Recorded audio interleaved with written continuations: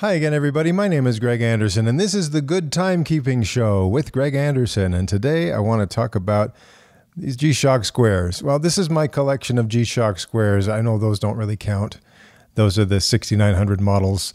And maybe for some people, these don't count either. These are the, the G-Shock King models. But out of the rest of these, what is that? That's 19 G-Shock squares that you can look at right here, or 21 if you want to count them that way. So it's 2023, which means we are officially in the 40th anniversary year for the G-Shock. The original G-Shock looked a lot like this one here in 1983, and they still make them looking like that, but the internals are a little bit more advanced and all kinds of stuff going on with these. Believe it or not, I didn't get into G-Shock squares myself until about 5 years ago. Okay, but I managed to get all of these in the meantime. Now, because it's the 40th anniversary, some 40th anniversary G-Shocks have already been announced. We're kind of waiting to see what else might be announced.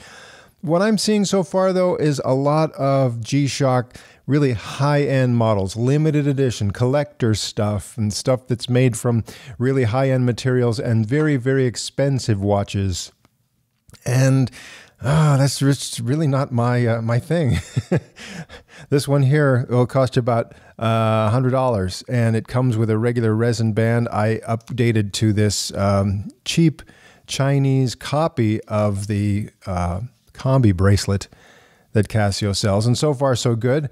That's kind of my beater watch for most occasions. But I have one that's even more beat up that I really, really use when there's the possibility of scratching it up.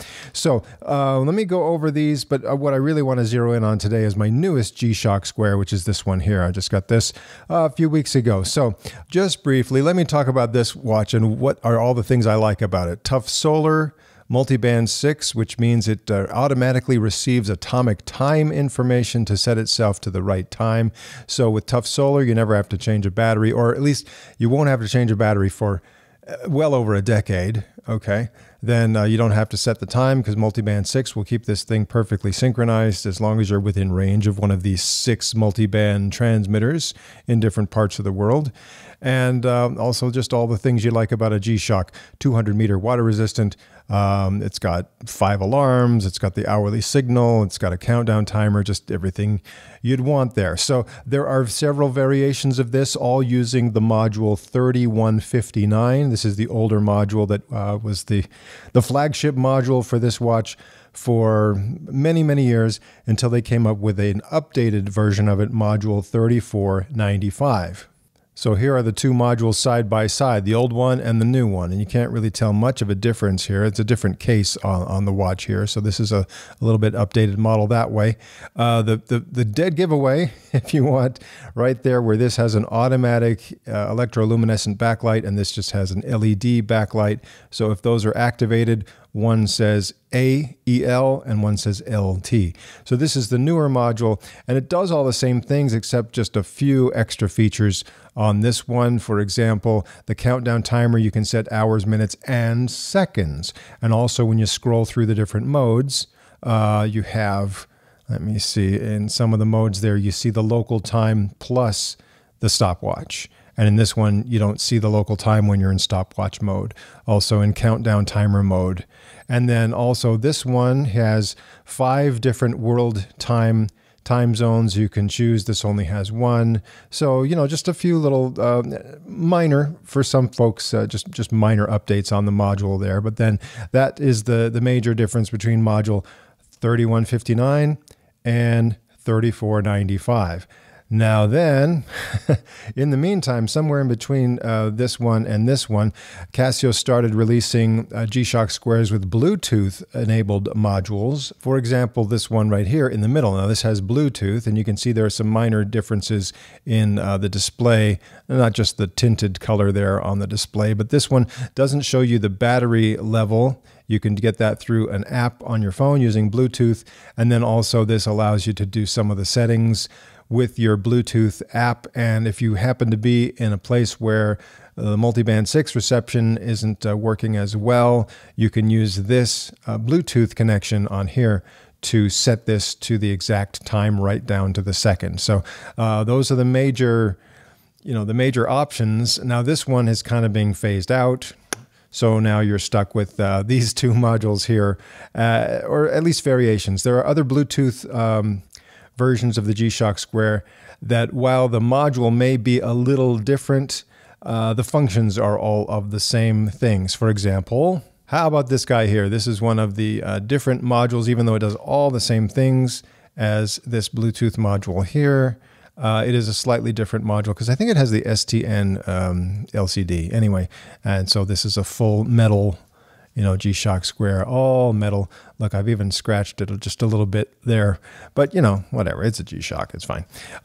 So yeah, you get this, and then there are some high-end versions of this made with titanium, made with special materials. You can get one that costs literally $4,000 for a full titanium, G-Shock Square, but the module does all the same things as this guy here, which will only set you back a few $100s, or even, something like this, which you could get this, or, this one here does all the same things with a negative display. You can get this for well under $200 if it's still out there somewhere. Anyway, so yeah, I've got a pretty good collection of G-Shock Squares here, and here's the deal. When I look at shockbase.org, this guy here, there's 44 distinct variations of this watch, the same module, but different color combinations and materials combinations and stuff. So as I look at shockbase.org, I see 44 of them, and out of those, 24 of them have a negative display. And I typically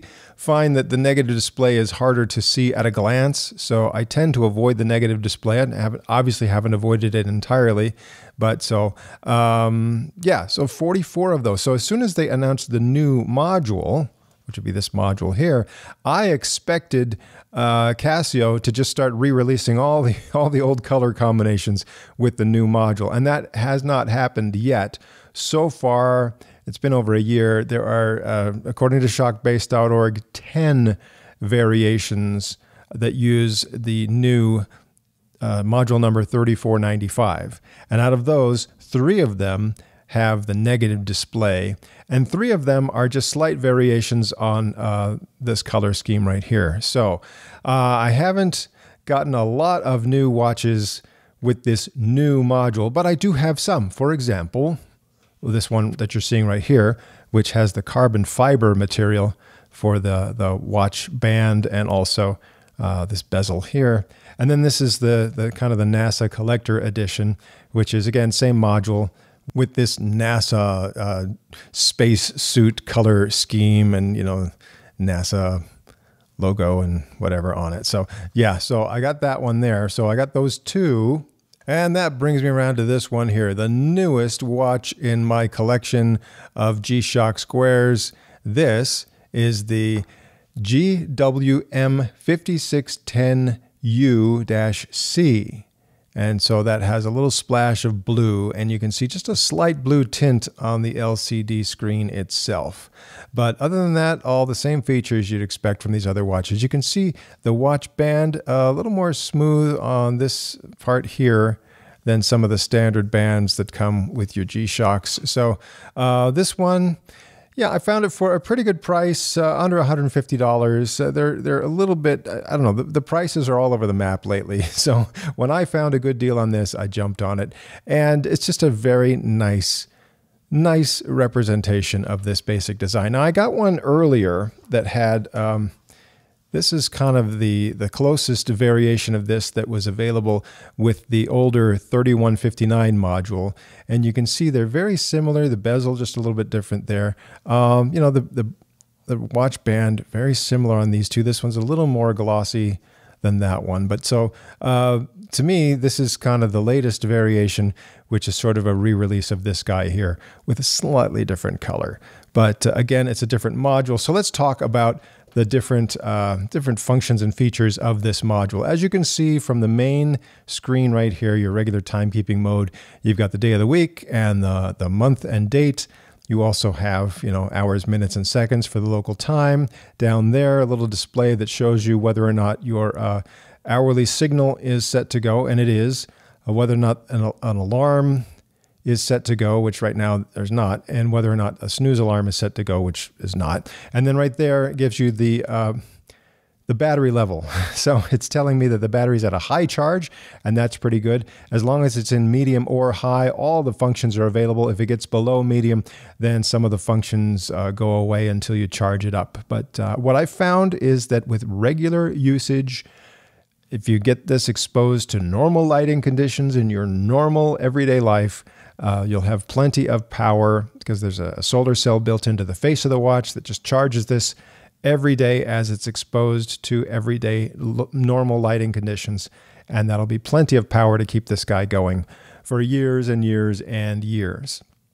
Now, if I go to the next mode, here's my world time mode. And I have the ability to select 5 different time zones, that will just quickly be available to show up as my world time zones. So UTC and London are the same right now. Next I've got, Paris, is that Hong Kong and, New York. So if I wanted to change any one of those, I just hold down the adjust button and then, if I push right here, this button down here on the lower right, it's as if I'm going eastward on the map and I can choose a different time zone, or I can go back the other direction using this one up here and just choose whatever time zone I want for that world time zone. Also, if I now push this mode button here, then it allows me to select daylight saving time on or off for that other time zone that I've selected. It doesn't necessarily change for daylight saving time for those other world time zones, so you might have to manually set that, whereas it usually does automatically change for daylight saving time for your local time zone that you're going to set up here too. So just be aware that different parts of the world, they might start and stop daylight saving time on different days than it does in the time zone where you live. So keep that in mind. Okay, I'm going to stop that from blinking and go to the next mode, which is my alarm screens here. So first of all, my hourly signal, do I want that on or off? I can select that right there, on or off, and it just beeps a couple times every hour on the hour. Now if I go here, I can select any one of my 5 alarms and turn those on or off. And pretty straightforward as far as that goes. Those are my 5 alarms. Now the 5th alarm is a snooze alarm. So if I turn that on, it's going to beep for 10 seconds at 8 o'clock in the morning. And then it will wait 5 minutes and beep again. And 5 minutes later, it will beep again. And it'll keep doing that for a total of 30 minutes. You can have that snooze alarm for that 5th one if you want to. And then setting them is just really simple. You just hold that until things start to blink. Choose your hours and minutes to set up that particular alarm. Okay, now the next mode is my stopwatch, and this is minutes, seconds, and hundredths of a second for the first hour. And then after 1 hour, everything shifts over and it shows you hours, minutes, and seconds. And if you go for a full 24 hours without stopping it, it will reset to 0 and just keep on going just like this. And when you're in the stopwatch mode, there you have your local time available right there. You can stop that right there. If it's running, you can do the split time with this button up here. And if it's stopped and you go there and it's stopped and you want to just press this button up here on the upper left to reset to 0. So very similar to what you'd expect on a lot of your any digital watches with a stopwatch. But again, this has updated with the local time up there. And countdown timer, similar. You got local time up there. You got hours, minutes, and seconds that you can select right here. If I push this, and so I've set however many hours, however many minutes, and however many seconds I want that countdown timer to go. This countdown timer does not repeat, so once it counts down to 0, it just stops. If you have this set to all zeros, it's a true 24-hour countdown timer, so those are your options. Anywhere from 1 second up to a full 24 hours for your countdown on that countdown timer. Next up is, we're back to our regular timekeeping screen. So at this point, if I wanted to, if I needed to set it up, I would start from here, normal timekeeping screen. Hold down this button until those things start to blink there. So first thing I'm going to do is set my home time zone, which for me is the Mountain Time Zone in the continental United States. So it says Denver. That's the the major city of this time zone, Denver. So I can again choose a different time zone from different parts of the world. Chicago there. I'm going eastward on the map if I'm pushing this button down here, or I'm going back westward on the map if I'm pushing this button up here on the upper right. So I'm going to keep that in the Denver time zone. Then next thing is, do I want daylight saving time to change automatically, or do I want it to always be off or always be on? I have that option right there. I'm going to leave that on automatic because since it has the Multiband 6, it will always receive the proper information and it will set itself for daylight saving time when that's supposed to happen. So I'll leave that on auto, and I'm going to push this mode button again. And here's where I can manually set the time if I want to. I can set seconds, hours, minutes, and also I can set the year, the month, and the date. I can do all that manually if I want to, but I really don't need to because I already received that automatically with Multiband 6. If I set this manually to a different time or date, then the next time it's able to receive its atomic time information from a Multiband 6 transmitter, it's going to override whatever I set it to manually with the actual time it receives from the atomic clock systems. So here also, now I'm in this next mode, I can select 24-hour or 12-hour display, and that affects the entire watch. So, the other time zones, world time, all that's going to be either 12-hour mode or 24-hour mode, and that's how I select what I want there. Next, here is one of the updated features of this module. You can have it display the month and date like that, or the date and the month like that, which is kind of more standard way in some other countries. But here in the United States, I'll leave it on month date. So that's a nice new feature for folks that live in those other countries where they prefer date month. Here I can make the abbreviation of the day of the week show up in English or Spanish or French or German or Italian or Russian. I'll leave it on English for me. Here, a key. So I haven't had the microphone pointed at the watch, but if I did, every time I change modes or start and stop the stopwatch, it's going to make a little bit of a beep, but I can silence that beep by putting it on mute right there. And it has a little symbol to show like a musical note with a line through it to show it's muted. It's still going to make a noise when the countdown timer runs out, or when one of the alarm goes, or when the hourly signal happens, but it's not going to make beeps every time I push the button like it would if it were in the key mode. So I got that there. Next up, the backlight. You have the option of keeping that backlight on for 3 seconds or just 1.5 seconds. That's where you choose that. Next is the receiver. So I've mentioned Multiband 6, and if you're not familiar with what I'm talking about, there are 6 transmitters in different parts of the world. There's one in China. There are 2 in Japan. There's one here in the United States, WWVB. Also, there's one in England and one in Germany. So if you happen to live within range of those transmitters, this will automatically receive time and date information and set itself to the right time all the time. So, a lot of watches after a couple of weeks, it might be off by a few seconds, but this one is going to set itself and correct itself every single night unless you turn this off, and then, it won't try to update there.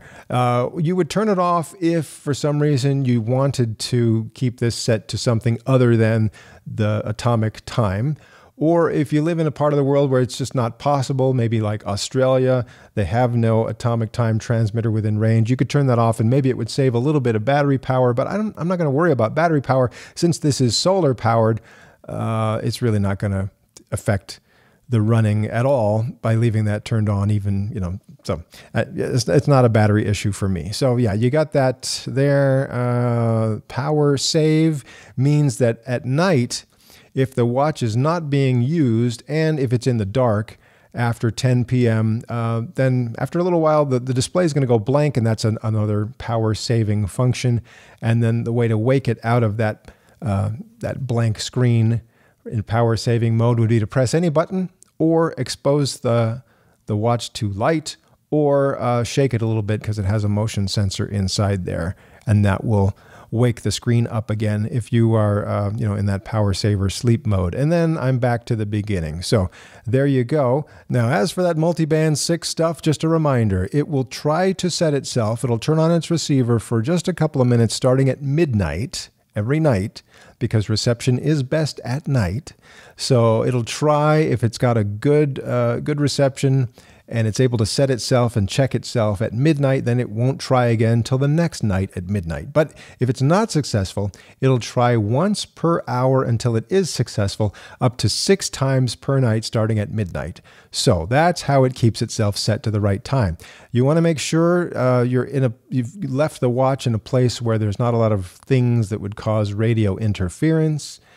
Maybe if you're far away from the Multiband 6 transmitter, you want to put this in the window, maybe on the side of the house that is closer to a Multiband 6 transmitter. There are ways to kind of troubleshoot if you're not getting that Multiband 6 reception. But if Multiband 6 reception is just impossible, this will still run with accuracy up to I think it's 15 seconds a month accuracy.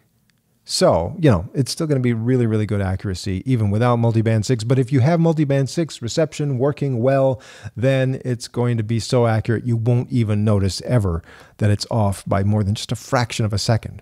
Now, it's going to do that automatically every night. But if I wanted to force it to try to set itself at any time, then this button right down here on the right, when I'm in timekeeping mode, I just hold that button down and it's prompting me to keep holding. And now it's in receiver mode. So you can see RCVD is blinking and it's going to try to start receiving. Now, because it's not overnight right now, and because I've got some stuff running nearby that would cause radio interference, it may not be able to receive right now. But typically what would happen is down here, you'd see right there, L1, level 1 reception. Level 1 reception is not very good and probably not enough for it to process the data that it's receiving from the atomic time transmitter.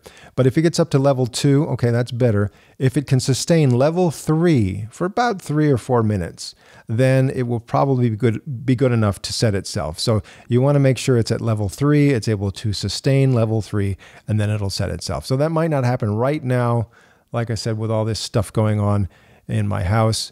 But that's what you want to look for, good level 3 reception, and then it's just going to be set to the right time all the time. It'll be great. Now I'll show you this watch here. This is one of the Bluetooth watches that has all the similar functions with Bluetooth added to it. When this one came to me, it did not have this bracelet. It had a resin watch band, and I updated to this bracelet. I bought the bracelet. This is a genuine Casio product here. And I swapped that out. And now for a lot of people, this is like one of the greatest watches around because it has a nice clear display. The display doesn't have any color tint on it. It has a little bit of a green color tint outside the display, but just a nice straightforward watch. And if you put this bracelet on it for comfort and a good fit and whatever, like this is perfect here. So I'm still tempted to take this watch here and maybe swap out this resin band with either this bracelet or this original combi bracelet from Casio. So those are a couple of genuine Casio products you could do, and I could put it on here. Now, some people are going to say it's a real big hassle to change the bracelet. It's really hard to get in there and work with the little spring bars and stuff. And I've found that it's doable. Yeah, it's not the easiest thing to do, but it's doable. And I've done it on, obviously, these 2 watches here and some other watches. The worst, I'm afraid, was these analog G-Shocks here. So like this one, it comes with the resin watch band there, and I decided to replace it with a genuine Casio bracelet that's made specifically for this watch. It's not interchangeable with the G-Shock squares, but it looks the same. And when I did this swap here, I really like the way it wears. I like the way it looks. I like everything about it except the actual swapping, the actual process of swapping out this bracelet from the original resin watch band was a really big hassle. Really, I don't know why. Just real hassle on this watch here. Not quite so bad with the G-Shock Square. So I'm going to still leave that as one of my options for the future to swap out this for a bracelet. And then I think that's going to be a really, really great watch. I mean, it's great already, but if you prefer a bracelet, you could just go to the next level by putting one of those on there. And I guess if you really wanted to, you could go for the cheap Chinese third-party imitation Casio bracelet. It's very lightweight. Some people think, oh, it's not going to be very durable. It's not going to last all that well. You could try it. It's relatively cheap, or spend just a little bit more for the genuine Casio product. All right, so there you go. I think that's a nice looking watch, and it really, really feels good and just has that nostalgia built into it, that 1980s look with all the latest technology for the 21st century inside of it. Just a good all-around, rugged, nice watch. The backlight looks kind of like that. It doesn't look quite so blue to my eyes. The camera makes it look a little more blue. It's more of a white light there. Compare that to the older electroluminescent light, and some people really prefer that kind of bluish green glow. But as you can see, it doesn't stay on for very long. So that's the old electroluminescent light. Here's the new LED, and I think that looks nice and clear, and I really like that one. Also, there's a way to make this automatically come on. If you were to press and hold this light button, then, okay, the LT disappeared, and that means the automatic backlight is not enabled, but here I can enable that by just holding that down. And so LT is there, and that means that when I turn this, if I'm wearing it and I turn it up towards myself, this might not work because it's not quite dark enough here, but if it senses that it's in the dark there, then if I just give it that little movement, like I just tilted it up to look at it, then that can come on automatically for either 1.5 or 3 seconds. So you do have that automatic backlight. If it's dark enough, it will come on and look like that. And that's about it for today. Boy, I just like talking about G-Shock Squares, don't I? What a fun collection to have. And, I think you should just go looking around. And if you find something that has the color combinations you want, boy, you got to have a G-Shock Square in your collection. At least one. Versatile, tough, just the go-to watch for whatever situation. If you want to get one that's inexpensive just as a beater watch, you have fun with that too.